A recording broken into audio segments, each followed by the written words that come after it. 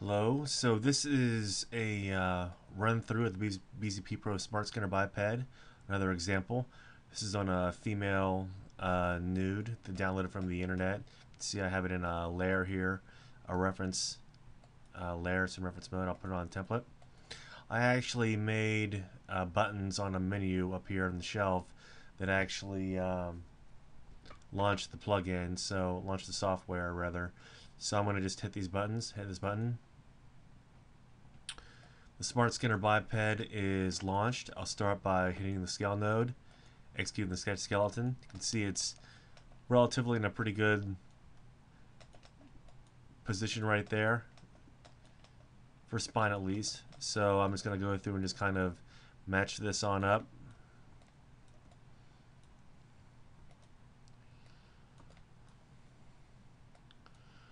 And it doesn't have to be perfect, but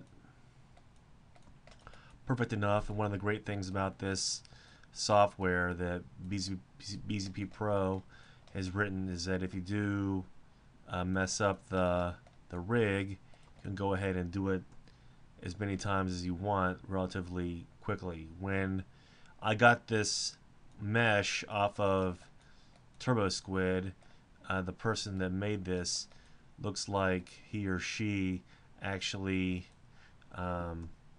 put markers in the mesh where the joint should, where they would want the joints to be.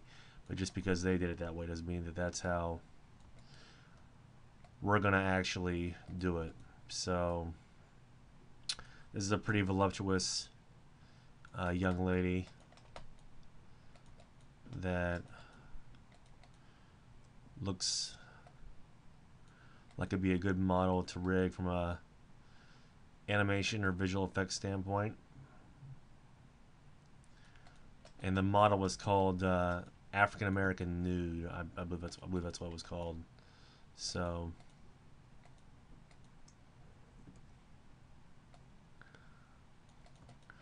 I'll just kind of come through and grab these, move these around so they're in the proper spot. And I'm going to simplify this just so it has the basic necessities on it. I won't worry about flexing or anything. I'll just get the basic stuff on there. The flexing joints actually you would add after the initial skin pass, because we at BZP Pro don't want to handle the amount of flexing that your joints actually have.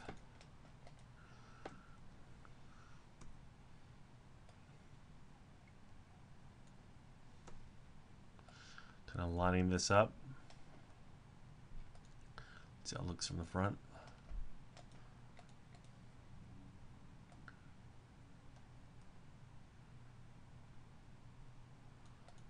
And I'll probably get up a little bit.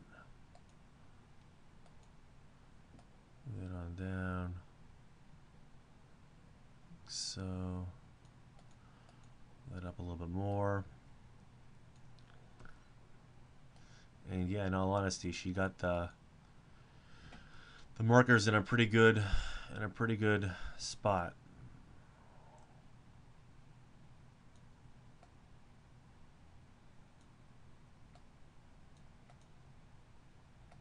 And this level of technical direction you would see at most likely a company like Lucasfilm, or where I used to work on the steering committee of EA Sports. I was actually in global meetings with both Tibron, EA Orlando, which is EA Orlando, and EAC, which is the FIFA studio, FIFA and NHL, things like that. So one thing that, based on my experience, is this is really going to knock a human out of the park.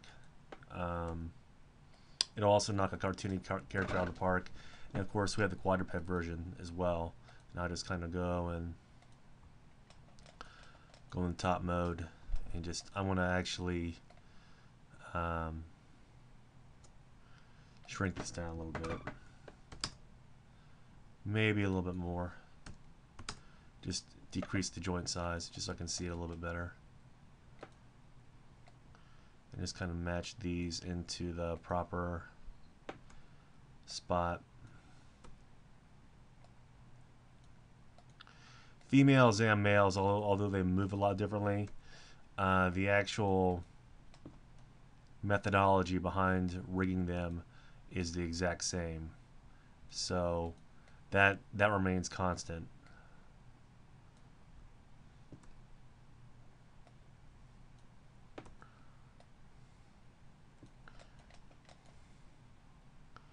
And there might be some cleanup here and there, but for the most part, ideally you want your fingers in a little bit of a bend pose, because there you want to have your mesh modeled in the most neutral state, but this shouldn't be a big deal.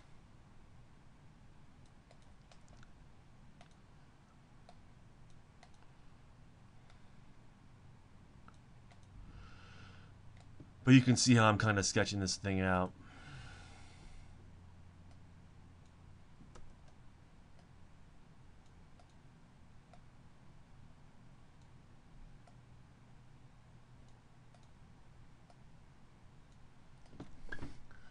And let's see what it looks like from the front. Okay, it's way down here.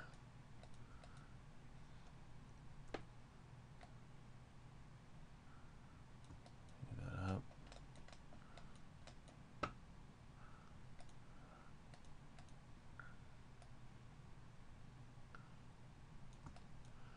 And for sake of argument, I'm not going to make it perfect, although I'll make it pretty good.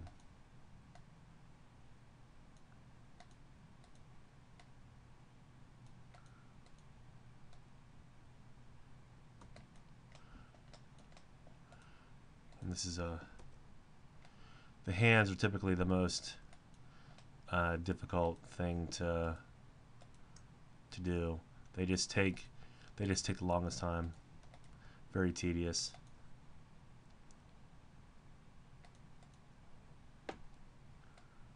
And these markers that you put in are actually pretty good.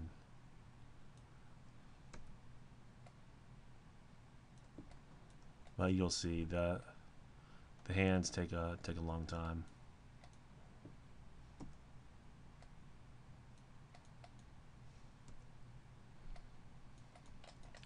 Okay, so once that's done for the most part, go back to your GUI, and then once you're satisfied with what one side looks like, you can leave it asymmetrical if you want.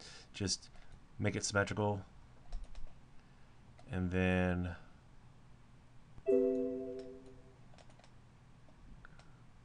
actually what I'm going to do is I'm going to kind of slide this out a little bit more, rotate this in. There. Now make it symmetrical. Now finalize. Drop down B. Hit button 5, makes the leaf joints. I'm going to kind of move these into place. I'm actually going to end up deleting these anyway, but mirror them. They're mirrored over. Finalize.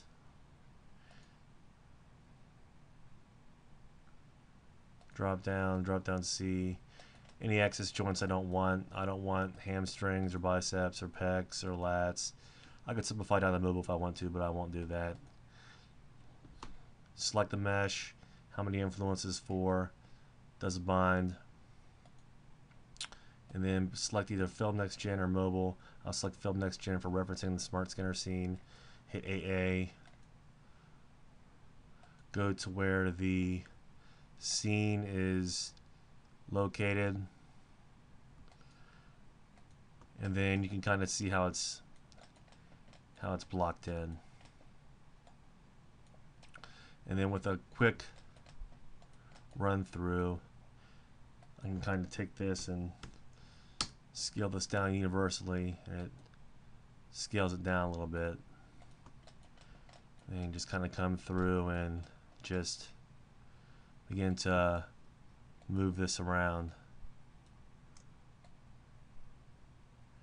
just so you have a tight scene.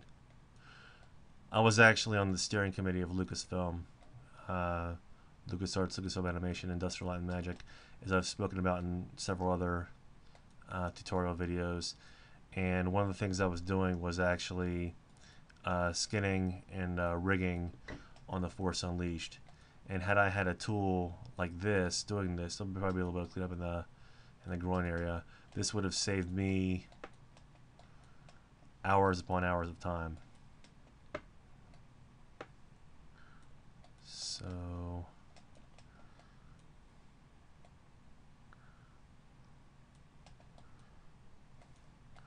come through and just take this and kind of slide this on forward.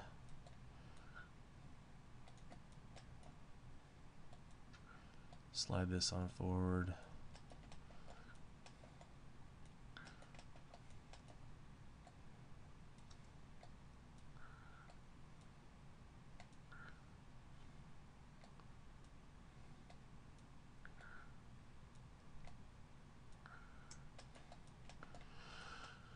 And then take this and scale this on up.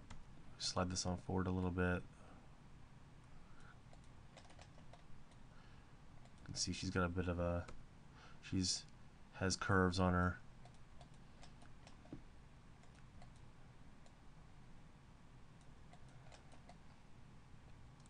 I'll kind of encompass the curves.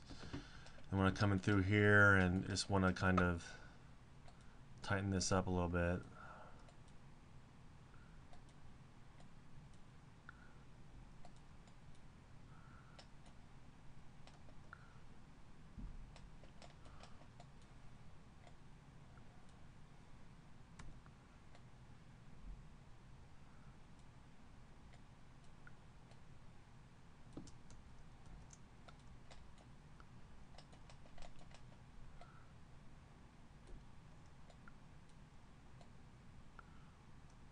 This up this way.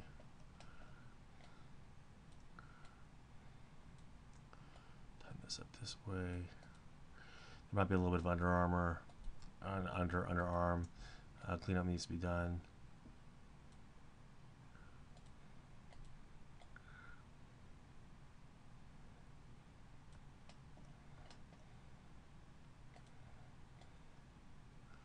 Just to get it nice and tight. And the head.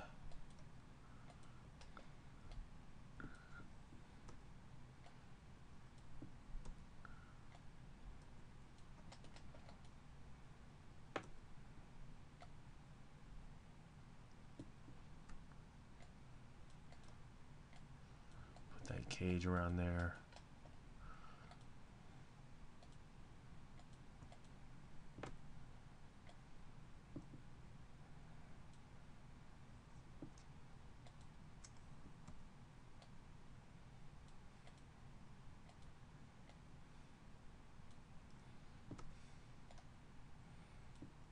Just to kind of get it nice and tight.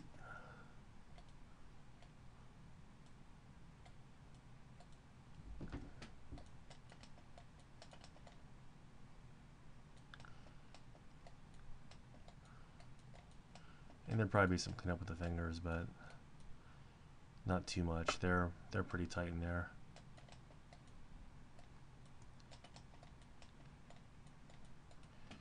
So when you have a base done, come through and actually copy the skin weights, transfer,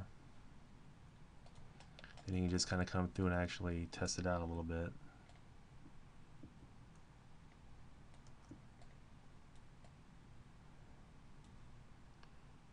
So you can see when I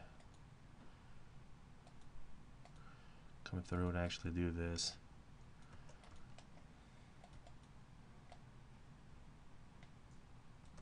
it's actually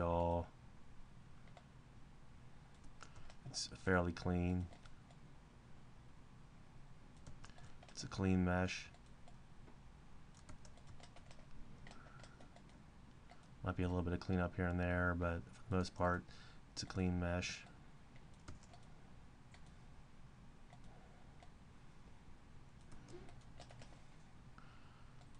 And you can see it's all moving around, all looks great.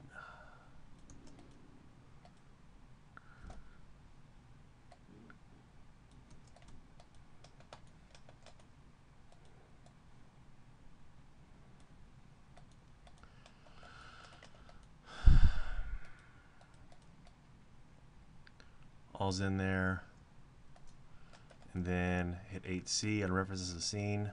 So now I have a clean scene with clean weighting on it. Drop down D, hit button 9. Generates the entire control rig. Control rig's done. Button below it makes it cartoony. Button below that makes the facial GUI. And you have a completed rig. Control the twist. Squash and stretch.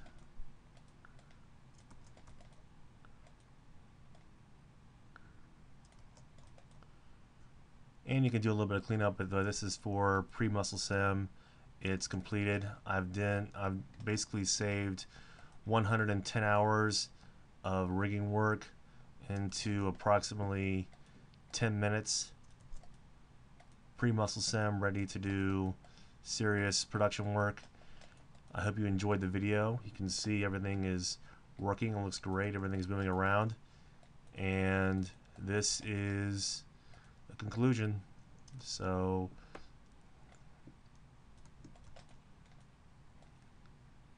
we have a working mesh. And any cleanup that you want to do, you can go ahead and do at this time.